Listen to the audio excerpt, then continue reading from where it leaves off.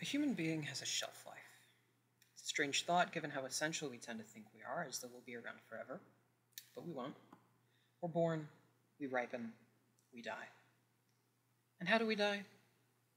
I was on my knees, boxer shorts around an ankle, not only praying but vomiting, and not only vomiting but battling ferocious incontinence, when I realized we all die like dogs.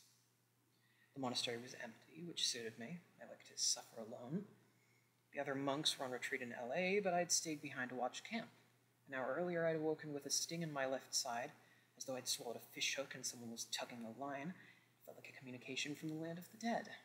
After 2 more hours of vomiting, then spinning around, sitting and shitting, vomiting and shitting, vomiting and shitting, my hands started tingling and my eyes felt fuzzy, almost carbonated.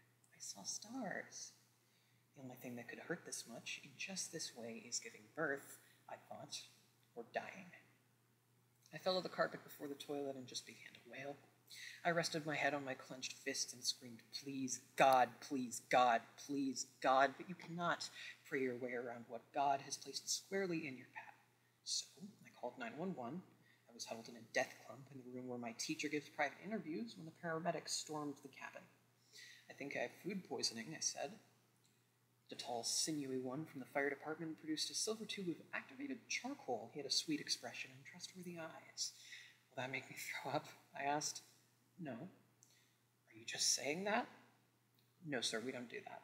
I sucked down some of the thick paste and instantly scream-puked all over the wall, on carpet, and a row of my teacher's robes, which were hanging on a hook in plastic dry-cleaning bags. "We're going to take you to the hospital," he said. Moments later, I was staring at the ambulance ceiling. A big, strong woman put a blanket over me, tastefully covering my dick, which was hanging out of my boxers, sloping to one side like an exhausted gerbil. She kept asking, "You okay?" When I was not, she would hold open a plastic bag, I would tilt my head, and more horrible wonders would fall out of my mouth. In this way, we inched down the mountain switchbacks. I was being escorted not only to a hospital, but to a whole new frame of mind. I was about to become a patient, which is a telling term. Patience is key to your mental health when you are physically ill. It is one of the few virtues you can actively cultivate when your body ceases to cooperate. When sick, you must practice the lost art of waiting and seeing, for your life is now on the hold. You must slow down to meet the rhythms of a body that is fighting with itself for you. The problem is, once you do slow down, the demons, the anxieties and fears you were fleeing while you were healthy, finally catch up with you. Now, when you're at your lowest, they swarm over you and feast on you. Like those African ants that devour wildebeest from hoof to horn, a black stream rushing over heaving flesh, washing away the meat, organs, entrails, leaving nothing but gleaming white bone. All the surfaces in the ER were lined with hard tiles so that blood and guts could be easily hosed down the floor drains.